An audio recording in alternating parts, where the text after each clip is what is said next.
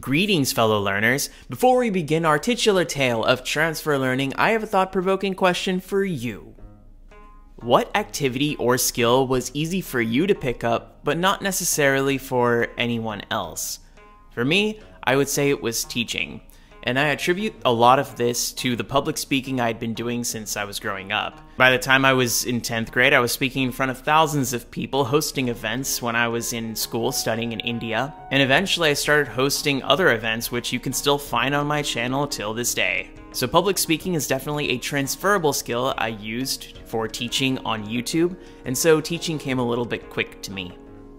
But please comment down below what your superpower skill is, and I would love to know you better. Now, this video is going to be divided into 3 passes where we start with an overview of transfer learning, followed by some detailed example on how we would exactly solve a transfer learning problem, and then we're going to code the same thing out in pass 3 of the explanation. So stay tuned, we're going to learn a lot. This is a neural network. So let's say that we want to train this network to take in a given question and produce an answer.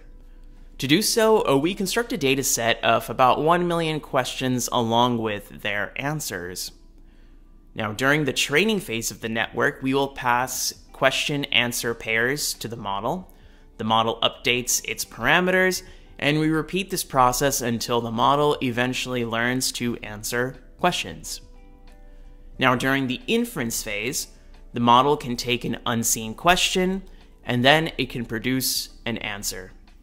So this is great. Now let's say that we want to perform another related task, where we translate a given English sentence to a French sentence.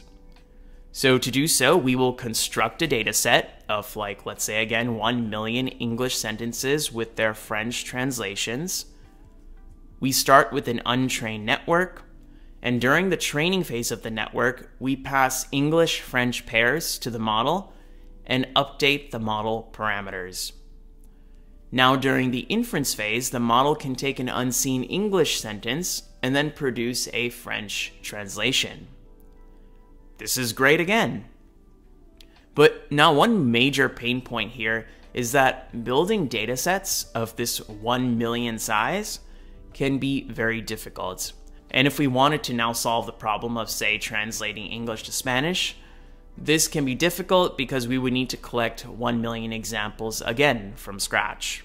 Now, transfer learning helps mitigate this problem. So let's say that we want to build an English-Spanish translator. We can first train the model on one problem, like English to French, and then we can fine-tune this model on the problem we want to solve, which is English to Spanish. And this way, knowledge can be transferred using a model trained on one problem as a starting point. And hence, we don't need as much English to Spanish data for the model to actually learn.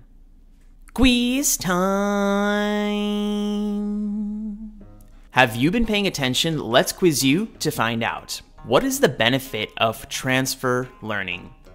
A. It reduces the need for computational resources. B. It overcomes data limitations. C. It enhances model interpretability. Or D. None of the above. Please comment your answer down below and let's have a discussion. If you think I deserve it and you love learning, please do consider hitting that like button because it will help me a lot. That's going to do it for Pass 1 and quiz time for now, but keep paying attention because I will be back to quiz you. Let's illustrate transfer learning by teaching a model to perform an NLP task, which is question answering. In the simplest form of question answering, the network is given a context and a question, and the output answer can be extracted from the context. So the output is essentially just going to be 2 numbers. The first number is going to be the index of the start position, and the second number is going to be the index of the end position. For this type of network, we will use BERT with transfer learning. For details on the architecture of BERT, you can check out this video. And for now, just know that BERT is a stack of the encoder part of the transformer neural network. And it is trained in 2 phases. We have a pre-training phase and a fine-tuning phase. So let's talk about each of these. So during the pre-training phase, we will take a dumb network and we'll train it on two problems: masked language modeling and next sentence prediction. So in masked language modeling, the model will take in a masked input and determine what those masks are. In next sentence prediction, the model will take in two sentences and determine whether the second sentence logically follows the first. And once it is trained on these two problems, the BERT model is set to be pre-trained. Now, you as a user don't usually need to pre-train a model yourself, and these models can be downloaded online and then fine-tuned for your use case. During the fine-tuning phase, we will take this pre-trained network and train it further on question answering. So the dataset would have a question plus context. We concatenate these together. This stream of text is then broken down into individual units called a token. We then pass these tokens into BERT. And in code, we're going to use a version of BERT called DistillBERT that converts each token into a 768-dimensional embedding. When I say embedding, they are basically vectors, that is a set of 768 numbers that represent the meaning of a word. Now, each of these 384 tokens are then mapped into a two-dimensional vector. Now, the first number will determine the probability that this token is the start token of the answer, and the second number determines the probability that this token is the end token of the answer. So they are numbers between 0 and 1. And we have 384 of these two-dimensional vectors. We can then take the maximum values across these columns to get the start position and end position. And there's a little bit of post-processing to handle some edge cases. Overall, the big picture here is BERT requires substantially less question-answer data than if we had trained a model from scratch. Quiz time! It's that time of video again. Have you been paying attention? Let's quiz you to find out. Which of the following architectures can make use of transfer learning? A. BERT, B. GPT, C. Feed-forward neural networks, or D. All of the above? Comment your answer down below and let's have a discussion. That's going to do it for quiz time for now, but keep paying attention because I will be back to quiz you. In this pass, we are going to fine-tune BERT on the question answering dataset. This notebook, we describe a few processes. So first is loading of the training data. Then we're going to have to pre-process that training data so that it can be fed to a model. Then loading and training of the model itself. And then some post-processing to be able to interpret the results from the model. And then performance evaluation. So let's go through each, starting with just loading the dataset. In this case, we're going to use Squad version 1, which means that the answers will always be present within the context that is provided so as to simplify the process. We're going to use distilled BERT, and the batch size is 16, which means that we can pass 16 examples to the network all in parallel, and we can get 16 results in parallel. This dataset has 87,000 training examples and 10,000 test examples. And so this shows that we only need so many examples to actually fine-tune our model instead of the millions that we would potentially need if training from scratch. And here is a record of how exactly that training data looks. The important part is the context, the question, and then the answer, where the answer is, we can see that the text that the answer corresponds to, and this text is directly present within the context itself. So they consider to be unscriptural doctrines.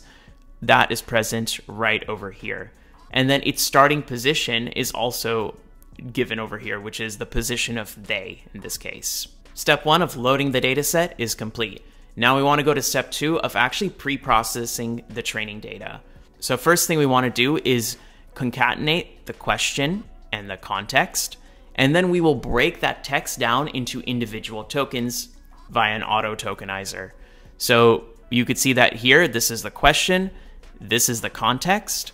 We have broken it down into individual tokens, and then we have padded it using a padding token. This is required because we want some fixed size inputs, mathematical inputs, to be passed into the model at a given time. And then we also want to fetch the start position. This will indicate the index of the start of the answer, and then the index of the end of the answer, because it's already present in the context. So for example, 33 to 39 for this fifth example right over here, which is the same one right over here. It just basically says that I think a golden statue of the Virgin Mary answers this question, and I think this is the 33rd token, whereas this is the 39th token. So how do we go from this to creating this tokenized version plus padding plus, getting the start and end positions right over here of the answer? Well, we have a function that does all of that right over here, which is going to be called prepare training features. So we were able to load the data set, and we are now able to pre-process our input data and our output data. Now we need to load and fine-tune our model. And this here is the architecture. So what happens here is we now have the input tokens, which were the 384 tokens. Each of those tokens is going to be mapped to a 768 dimensional embedding vector. Position embedding allows the tokens to encode positional information because their position matters. Layer norm is going to help stabilize training. Dropout is going to act as a regularizer to prevent or mitigate overfitting. Then we have the transformer, and this consists of 6 encoder transformer blocks because this is BERT. And with the encoder transformer, it's going to perform a series of attention operations in order to better encapsulate the meaning of every single token. And that's why the output of every single token is going to be 768 dimensions, better encapsulating meaning. If you want to get an idea of exactly how every single component works, I highly recommend you take a look at the Transformers from Scratch playlist. Now, we are going to have 384 tokens, and each of those is going to be mapped to a 2-dimensional output, which indicates the probability of start index and the probability that this token is the end index. So that's the model that we're dealing with, and we can actually start the training process fairly easily. So we have loaded the data set, we have pre-processed the data, we now have trained the model, and now let's actually look at post-processing and prediction of the model itself. So this code over here is going to take a batch of examples and generate some predictions. Now this is going to be a list of 384 tokens, which indicates the probabilities of it each being the start index, and another 384 token list of it being the end index. You could see, and it also has a batch size because we're passing 16 examples at a time. But we really only need the position, like the true position. For every single column, we can actually just take like the maximum value over here. So that means that, for example, this is going to be a list of 16 examples in the batch. So for the first example, token 46 is the start, and then it ends at token 47. That's the answer. Then the second example, the answer starts at token 57 and ends at token 58. For the third example, the answer starts at token 78 and ends at token 81, and so on. And so now that we've done the load data set, the pre-processing, the model training, the post-processing, we can now do some Hardy evaluation, because we had our evaluation set of about 10,000 examples, and we could see how much there was an exact match to the actual answers generated by the model and the answers that are actually true. And we can also generate some other evaluation metrics. And once done, you can push your fine-tuned model to Hugging Face Hub. Quiz time! Alright, this is gonna be a fun one. What is the primary advantage of using Distill BERT over BERT? A. Distill BERT is larger and more powerful. B. Distill BERT provides better interpretability. C. Distill BERT is faster and has a smaller memory footprint. Or D. Distill BERT has a higher capacity for model complexity. Comment your answer down below and let's have a discussion. And if you think I do deserve it, please do consider giving this video a like, because it'll help me out a lot. Now that's going to do it for quiz time and pass 3 of the explanation of the video, but before we go, let's generate a summary. Transfer learning involves pre-training a model on a general task, then further fine-tuning the model on a specific task. This way, we don't need as much task-specific data. Now, BERT uses transfer learning by pre-training on masked language modeling, that is given a masked input, determine the masks, and next sentence prediction, that is given 2 sentences, determine if the second sentence logically follows the first. And we can use less data to fine-tune on other NLP tasks, like question answering. And that's all we have for today. The links to the code and all other resources will be provided in the description down below, so do check it out. If you want to know more about how BERT works, I highly suggest you check out this video right over here.